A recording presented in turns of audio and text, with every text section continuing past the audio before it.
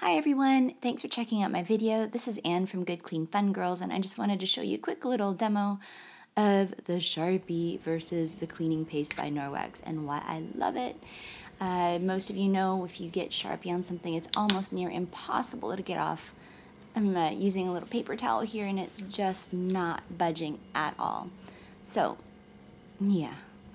What I'm going to do is take my Norwex Enviro, or you can use your general all-purpose cleaning cloth, and get a little wet.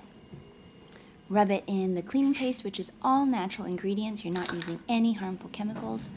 Quick wipe or two, and amazing. Look at that. The Sharpie's gone.